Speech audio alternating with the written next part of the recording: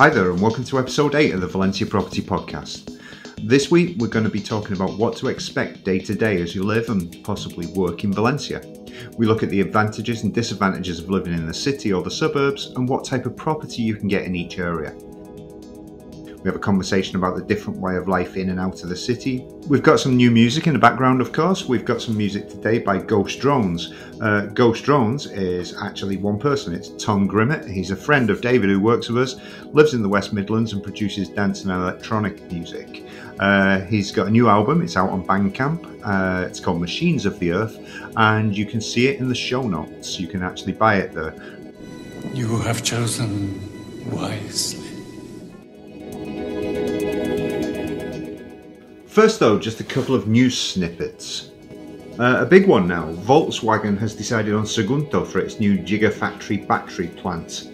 This is likely to create up to 3,500 jobs between construction and workers at the plant itself when it opens. It's due to open in 2026, they've already started moving the earth and preparing the land, so let's hope the construction is a bit quicker than the new Valencia football stadium, which is still stuck 14 years after work stopped on it. It's a long project, this one. The weather has been playing along nicely recently, with daytime temperatures reaching 20 to 23 degrees in the last week. So it looks like spring is here. And spring in Valencia means fallas now.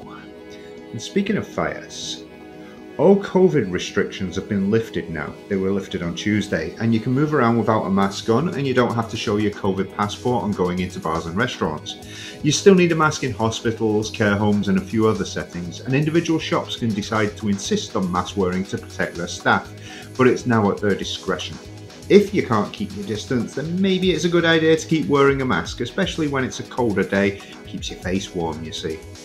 I say that as fallas is coming up, and we expect huge crowds in the town hall square for the mascletas, and at night for the firework displays next month, as Valencians need a conduit for burning stuff, not having done it for a couple of years in the traditional way, and that's what fallas does. There's a lot of burning, there's a lot of fireworks, there's a lot of noise, there's a lot of fiesta. A small bit of news about the company though. We've changed the name of our internal Valencia Property WhatsApp group to Literally Nothing Left. After so many properties have been sold in the last few weeks that every time we call to see a property, it seems we've just been told it's sold, it's reserved, whatever. Things are absolutely shifting fast at the moment. So if you've got your eye on something, really make a move quickly.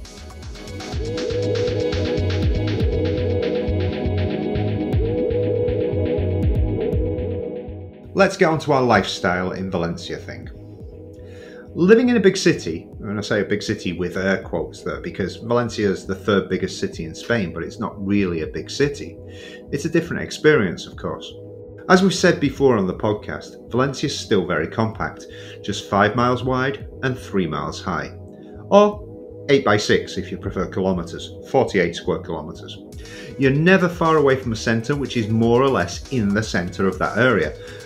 Everything therefore is to hand. The furthest you can get away from the centre and still be in Valencia is about 4 kilometres.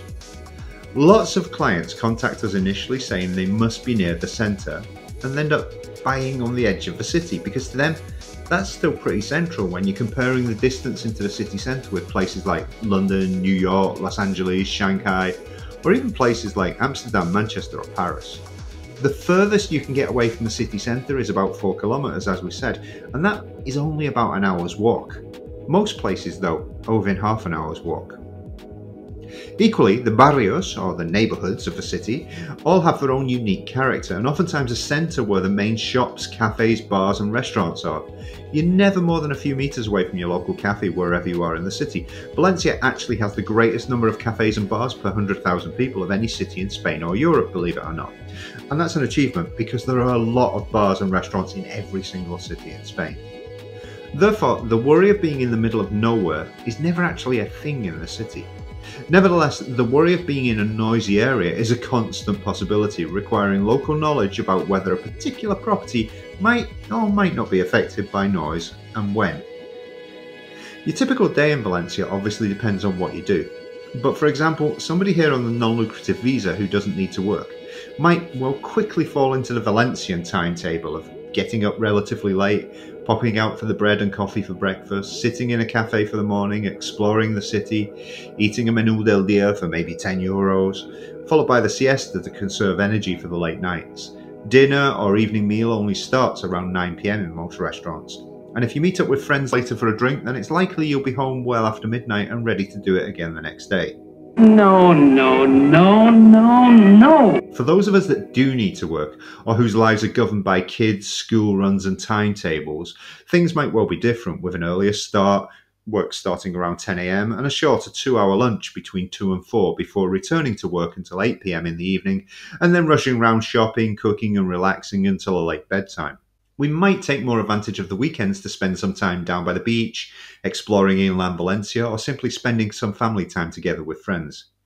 Getting out into the city, exercising, exploring and socialising are big things still, although they are more often done now with a bit of social distancing because of COVID. And there's always something to do, as long as you keep your ear to the ground. There are plenty of options of things to do within the city. After all, as we said, it's the third biggest city in Spain. Obviously, properties in the city are mostly apartments, and outside space is at a premium. Newer builds may have shared facilities such as pools, paddle courts, squash courts and tennis, along with gyms, but older properties abound, so you need to join a gym or get yourself down to the Med or to the Riverbed Park for your exercise. There are some houses in the city, especially in the Cabanyal and Patacona areas, and in some of the neighbourhoods that used to be towns in their own right before they were absorbed into the city, such as Campanar and Benimaclet. But flats are the way to go in the city. Living outside the city and commuting is much more common these days than it was 10 years ago, but less common than it was 2 years ago. Can you figure out why? These days, with more people working from home than ever before, space in a home has become ever more important, and there has been less traffic at rush hours going into and coming out of the city. Result.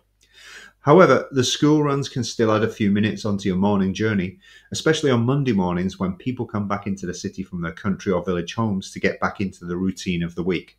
Friday evenings, on the other hand, have more traffic going out to the countryside, so that Valencians can reconnect with their families and friends in villages, and more importantly, make a docking huge great paella. The best areas to live in outside of the city all have one thing in common in our opinion, and that's the ease with which you can get into schools, work and in and out of the city if required. In this we include if you're going to use your car, if you're going to use a bike, if you're going to use the bus or the metro as options. Of course, at this point I have to point out that you can find plenty of articles on our site about the best places to live around the city, with comparisons of distances to get in, or ratings for each place as a village or town and more. Make sure to click through from our recommended articles in the show notes to read them. Life is different living outside the city and not in one of the villages, of course, because you depend much more on your car, bike or electric scooter to get around. When you get home and realise that you've forgotten to buy the milk, then you have to really need milk, because you may have to travel 10 minutes in the car and need to park before you can buy some. In the city, you can just pop down to the street and a supermarket or corner shop will be within a couple of 100 metres. That's also true if you live in a village or town. But if you live in your own house on its own grounds outside the town, for example in Liria, you can be up to 10 kilometres away from the town itself and still be in Liria. That takes about 10 to 15 minutes in the car. If you have kids, the further you are away from the school where your children attend, the longer you spend each day as a taxi, of course. Half an hour to school during the school run becomes 2 hours a day in the car to take and pick up your kid, and car sharing has mostly disappeared due to COVID. You can also choose a place on one of the school bus routes if they are in one of the international or private schools, and you get rid of your job as a taxi. Without kids, being further away from civilization becomes less of an issue. However, having a fast internet connection is ultra important these days for most people, so you cannot usually go too far away from the towns and urbanizations, as remote farmhouses don't tend to have cable internet.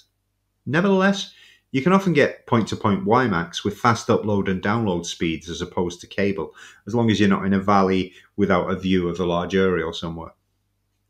Regarding things to do, there are fewer, but that can be offset by the extra space you get and the better quality of life for those who want a less hectic lifestyle. You have to travel to do shopping, to go to the cinema, to go out to eat. Transport becomes more important to you, so it's worth having a decent car. But as the world comes more into our homes these days through the internet and screens, then lots of people think it's worth it. Property is usually a detached house and garden on a plot averaging around 800 metres, but the tendency over the last decade has been for the construction of many more semi-detached and terraced houses with shared facilities on the edge of towns. You also find excellent townhouses in the towns themselves, and of course apartments. But apartments in towns are less popular for some reason with foreign buyers. And I say for some reason as the prices are often excellent. But once people get out of the city itself, they tend to want more space and expect outside space for their money too. So penthouse apartments, they're quite popular, but other apartments not so much. Before we get onto our conversation about whether it's better in our opinion to live inside or outside the city, we're going to talk about our listener questions this week. We've just got 2 this week because they're actually quite long answers that we give for this. Why don't you do something to help me? Firstly, I spoke with Vicky this week. She's a potential buyer from the UK about visa options for people from outside the EU. Remember, the UK is now outside the EU. Now, I know we had an episode about this.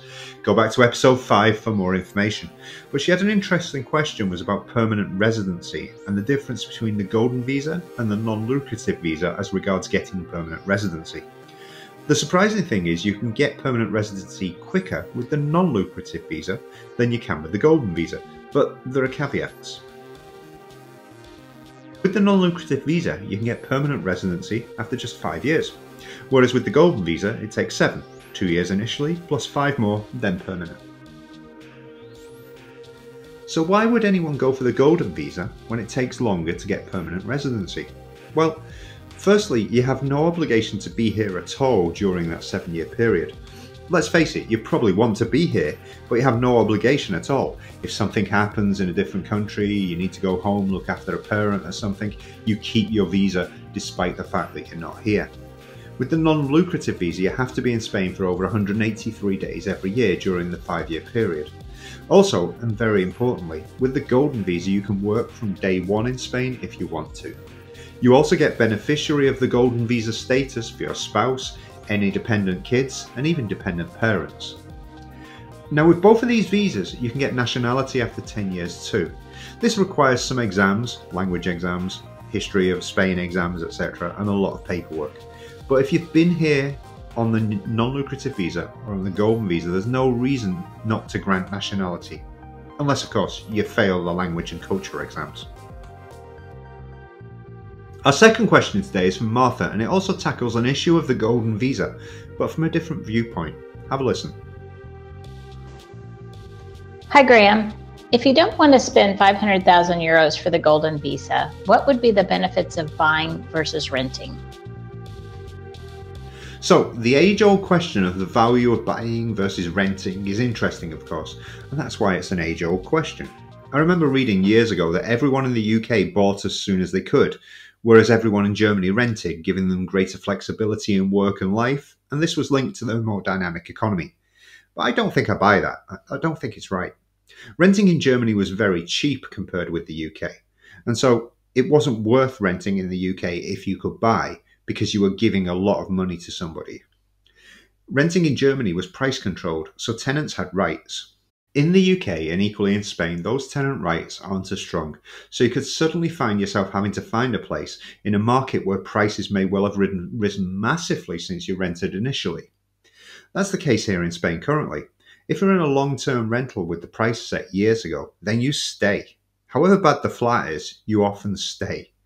Because moving might mean a doubling of your rent to find a comparable place, and people don't want to do that. That's why you sometimes find places to buy for a song, but with tenant.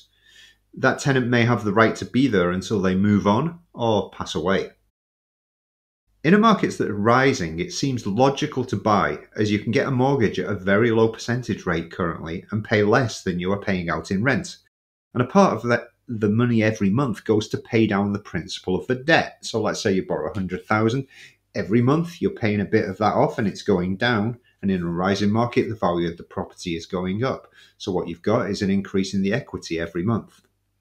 If prices are rising, that equity gives you a nest egg for the future. Bear in mind though that if a crisis comes along and prices fall, then your equity is squeezed, or you can even get into negative equity if you have a high mortgage. With rentals, it's money down the drain, of course. paying off somebody else's mortgage or increasing their net worth while the property value rises, although on the plus side, you don't tend to have as many costs. If the boiler packs in, then in theory it's the owner's cost, it's not yours as a tenant. If the roof needs fixing after a storm, it's also on the owner, not the tenant.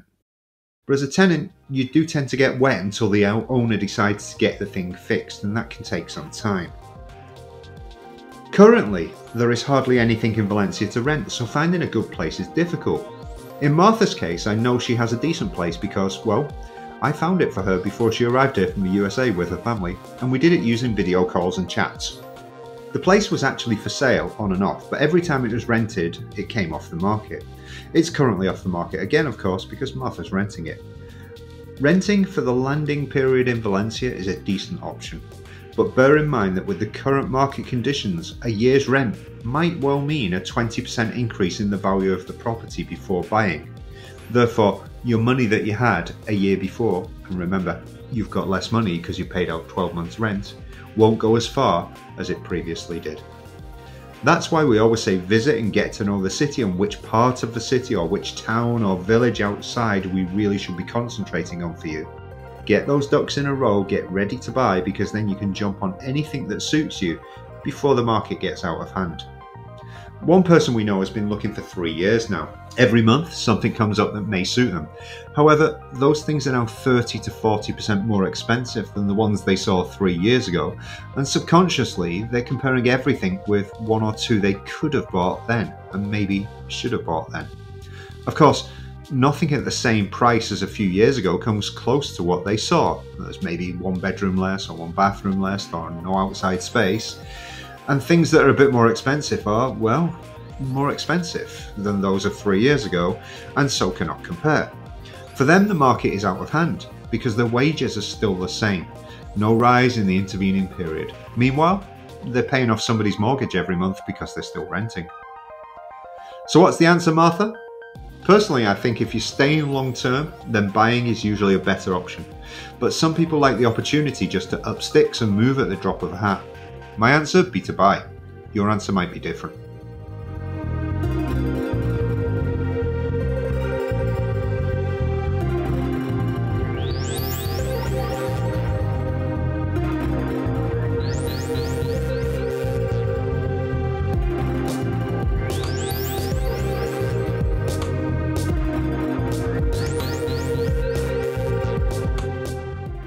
Okay, so in the podcast today we said we're going to have a conversation about the differences between living in the city and outside the city, and so we've got Dave, who was in the previous podcast, and we've got Jess as well, who works with us and does a lot of work down the coast in Denia, and so we've got different viewpoints about what it's like living in the city and living outside. So firstly, Dave, where do you live and why is it comfortable for your lifestyle? Okay, I am in Campanar, and we bought about 16, 17 years ago. And we were just looking at the catchment area for schools, nurseries, easy access to the city. When I work in the city, I get on the number 92 bus. It takes me 10 minutes to get to Ruth Affler, and it's very convenient for our lifestyle. And if you fall asleep on it, you finish at the beach, don't you? Yeah, it keeps going, but you get back eventually. So, was it just a lifestyle thing because of the schools and that more than anything? It was just far enough away from the in-laws not to see them every day. Okay. So, yeah, 10 minutes so they weren't popping in and out, because we did live closer to Benicalap originally, but we thought Campanar's going to be nice. There's going to be new builds going up, as there has been, and yeah, the prices have risen a lot. But it's still a good area for kids, and you're on the fringe of the city, but very close to the riverbed as well, so it kind of works for what we like to do. Okay, and Jess, you live in the city, but not at weekends, right? Mm-hmm. So go on, how does that work? I live in the middle of Rusafa during the week. Just like everybody wants to, yeah? Yeah, but I've been here for 20 years. Ah, so you're a local? I'm a local, yes. And that's what I love about it, being in Rusafa, which is like a little village, and knowing everybody. And then on Friday, as early as I can, I get in the car and travel an hour down the road to Denia, which is completely different. Beach, silence, and you don't have to see anyone if you don't want to. You don't have to say hello to anyone. Just walks in the countryside, walks on the beach, And this is important because you're right by the beach in Denia, yeah? Well, yeah, right on the beach. And so why did you choose Denia, which is like, well, when did you buy it? I didn't buy it. Sorry, when did you rent it? About 15 years ago. 15 years ago. Yeah. So at the time, it was pretty expensive to get down there, right? Unless you use the old road, and then it's a pretty long time to get there because there were tolls on the motorway. That's right, but I didn't discover my love of it until sort of pandemia. Because when all the bars shut down in Rusafa, it didn't really hold that much appeal, so I started going to Denia more. So you're saying the only appeal of Rusafa is the bars, is that true? Well, the social life, yes. Okay. And when there wasn't any, that was when I started using the apartment in Denia more. And now you do it virtually every weekend, yeah? Every weekend, yes. Yeah. Okay. Before it would be like a couple of weeks in summer or what have you. So, living in the city, both of you, I don't, as you know, I live outside the city and I come into the city to do anything. So, what are the main issues of living in the city? Trying to park. Okay, we've just seen a parking space in Rusafa, and I think that's the first time in 6 months. I took a picture. I did actually say I took a picture of it. I was that shocked. I thought it was hallucinated. It's difficult to park anywhere in the city, and you know, when we're out with clients, we tend to focus on areas so we don't use the car so much. But it's easy to get around. The disadvantage of the city as well is it's a bit noisy. Valencia's a bit kind of, everybody's outside a lot, and there's always things going on. And if you're sensitive to noise, then maybe not choose Rusafa or the Carmen if you're looking for property. Especially if you're sensitive to building noise. Yeah. Yeah, there's so much building going on at the moment. Yeah. I was out yesterday with some people, and it was every property we looked at, there was something going on in the same building.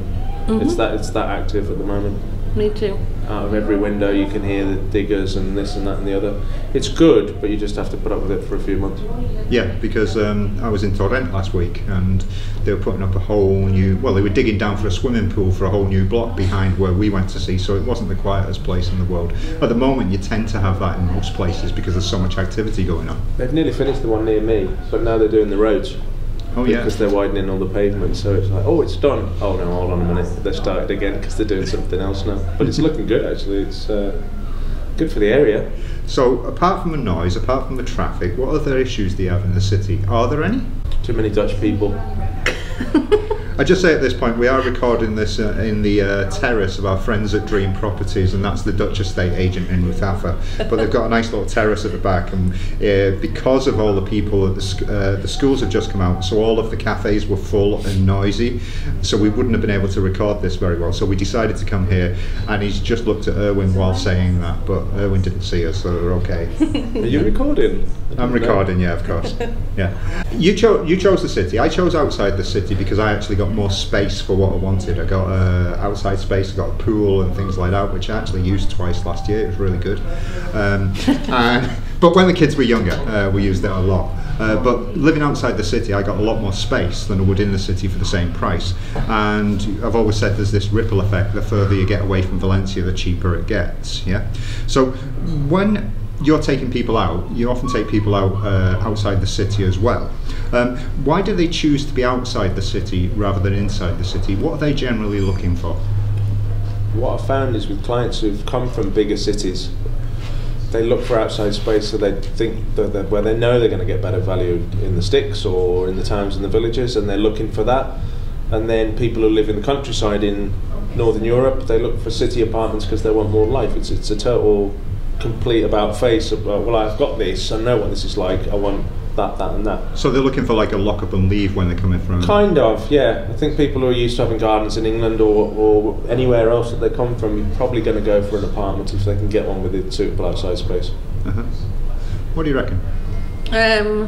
People who want to live outside the city, looking for a better life for their dogs. For the dogs? And the schools. Because they're bringing the kids and they need to be close to the international schools as well. All the inquiries we're having lately are for, I'm looking at putting my kids in the school from September, so we need to buy something in the next few months, so we're ready, we can find a placement. Yeah, we've just done that in Torrent with somebody who they knew which school the kid was going to, and so they wanted to be within walking distance of that school. So the radius was actually walking distance, not getting in the car in the morning and going 20 minutes or whatever. 20 minutes would have been the walking distance maximum.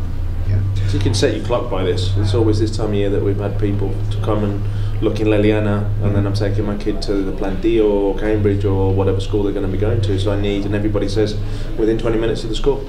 Yeah, but what I think people don't realise before we actually tell them, which we generally do, is that if you live in the city, you generally can pick to be on a school bus run, because all the schools, all the international schools anyway, have got school bus pick-up points all over the city, and you can just wave off your kid in the morning. You don't need to become a taxi. It's a bit different from what they imagine when they first come over and they say, you know, do I need to be in the same postcode in order to get into the school? Because it's different with international schools, because if you pay and there's spaces available, you can get in. You don't need to live nearby.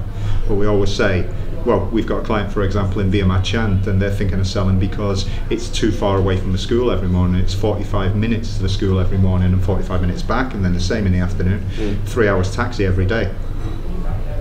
These are the prices in the city, though. They're seeing apartments and maybe looking at 200 or 250 or 300, whatever their budget is, and realising it's not quite big enough or it's not quite right for them. So that's when they do go outside of town. And they get a lot more value for money when they do. do. No, a lot.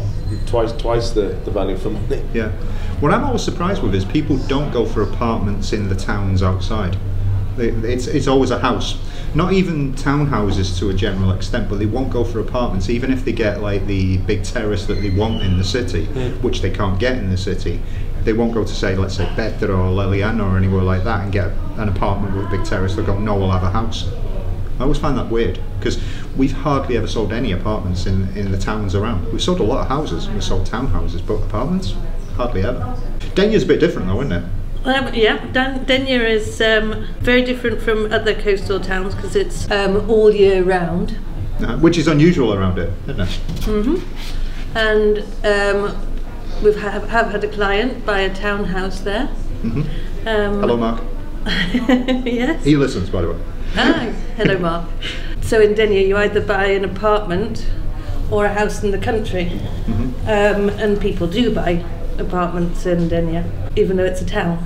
Because generally they'll get a terrace, let's say, with sea views or something, which you can't get in a lot of places, yeah? There's a lot more beach, yes. Yes. And the other thing, of course, is that we've recently just sold a house down there for someone who wanted... Well, they didn't want to spend as much as they did. Eventually they spent 500,000 because of the legalities of the places that they were looking that were cheaper, yeah? Yeah. So what was the problem there? Anything under that price range, because it's quite expensive in Denya to buy property, because there isn't a lot of it and it's illegal to construct, as we found out with their first choice, that half of the building was illegal and there was no way to legalise it because it was being built on national parkland. Yeah, that was good of it. So then as soon as you increase your budget, then you find legal properties. Legal properties with water, with electric, etc. Yeah. Indeed. I lived in Denia 20 years ago when I first came to Spain. It was really sleepy and very seasonal. And the last few times I've been there, I'm really surprised, and it's great. And I always say to people as well, if I had to choose to buy anywhere on the coast, it'd certainly be there.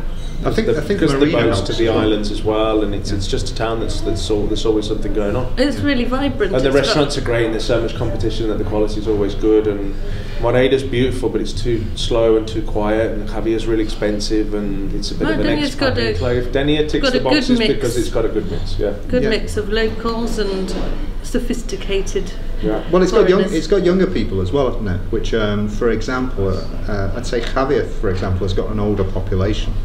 You know, we usually use the term God's waiting room for Javier, but Denya's actually got things happening. Mm-hmm. Yeah. It's got jobs and industry, and it's a proper town. Yeah. The ferries to the Balearic Islands helps massively. There's so many people going through all the time, and that's the reason, isn't it? It's for the work. People live there seasonally and also all year round as well. But 20 years ago, it would just shut down in October. Like most of the coastal towns. Yeah. It's great. Denia is a really nice place now. Coming back closer to Valencia, though, if you're looking at places that give you the access into the town, I mean, I live in La Pobla Vallbona, so coming in to do this interview this afternoon, it took me 20 minutes to pick you up on the edge of the city, another 10 minutes and we're parked in the centre, so it's half an hour into the centre. So within that range of half an hour, we've got quite a few towns and villages which people like to go to. Now obviously we've got Leliana, which is very popular. We've got Nácara, which is popular. And maybe just on the edge of that is Via Marchant, which is quite popular because the prices tend to be quite a bit lower in Via Marchant than Leliana, for example, and quite a bit lower in Nácara than Leliana. So what other towns do you think are good to look at least? Well, there was the article that I sent in our little WhatsApp group yesterday about the Volkswagen factory, or what would you call that? The Gigafactory. I've actually mentioned that in the news in the podcast. In Sagunt. So there could be a massive injection of people looking at properties there. So it's certainly an area where you think it's going to improve. Sagunt itself is nice. Sagunt or the beach, maybe not so much, but you know, it's not too far from Valencia. And I've just had inquiries, just looking at my phone right now, for Port Supplier. Yeah. All of a sudden, we're getting inquiries for Port Supplier because they're seeing stuff in Cabanyal. It's so expensive. Patagonia for me is too sterile, and people say, "Oh, what do you think of Port Supplier?" Yeah. And we used to think it's not great and it dies in the winter, but actually all year round it's really good now because it's got people there all year now. It's been forced out into the outskirts. I went to see a place there the other day with Gav, and it was a whole house. It's similar to my house. It's like on 3 floors, but it did have a basement as well. We're looking at potential. It had 3 living rooms rather than 4 bedrooms for some reason. Yeah, it had 3 living rooms, but it had its own little terrace at the back, which overlooked the marina and things, and it was like 550. And that, you know, if for someone who's looking for the golden visa, you get a lot more for your money there than you would, say, in a penthouse in Valencia now. Yeah. But the whole Horta Norte area up to Sagunto, there's plenty of great townhouses around there, which are really, really cheap. Well, there's some nice towns. I mean, Albalat, that we were in last year, looking at properties with a client who eventually bought in the city, and I was quite surprised at that because looking at these houses that we weren't familiar with, for 350, 400,000, they're absolute palaces, but it was a lifestyle option they preferred to buy in the city in the end. Yeah. And then they did it up, didn't you, Corinne? She listens as well. Still doing it up. It's finished now. Meliana's all right. Yeah. Foyos is okay. There's good ones and bad ones, but Albalat is amazing. It's really, they've spent a lot of money out there. They've got some money from like European funds or something, but it's really impeccable. The grass is manicured, and there's a big castle in the middle of the town, and you just go. Yeah, the Gigafactory's actually been a lot of it's coming from the European funds for redevelopment after COVID, and that's why they're putting it in there. A town like that needs something in Selwood, though. Well, they've also got the new Mercadona headquarters are going up in to the north. It's in Museros, isn't it? Yeah, it's in Museros, and that's going to create a few thousand jobs as well. So that area, you know what Spanish people are like, they want to live near where they work. So that area is going to get more popular, simple as that, because they'll want to live around the corner from where they work. Good place to invest then, because the workers are going to need to live somewhere.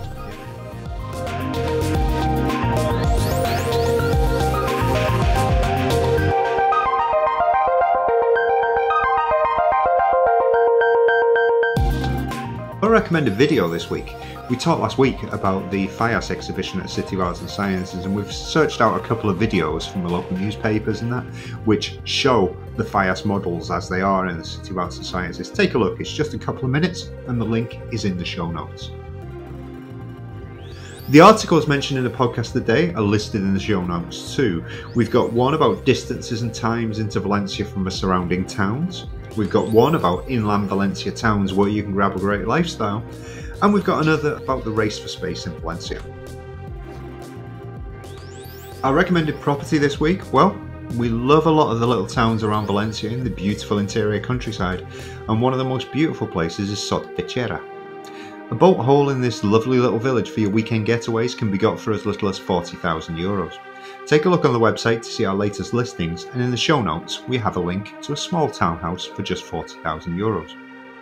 It's a really nice place to get away from for the weekend, and also I'm sure you'll be able to rent it out to friends and family who want to get away as well.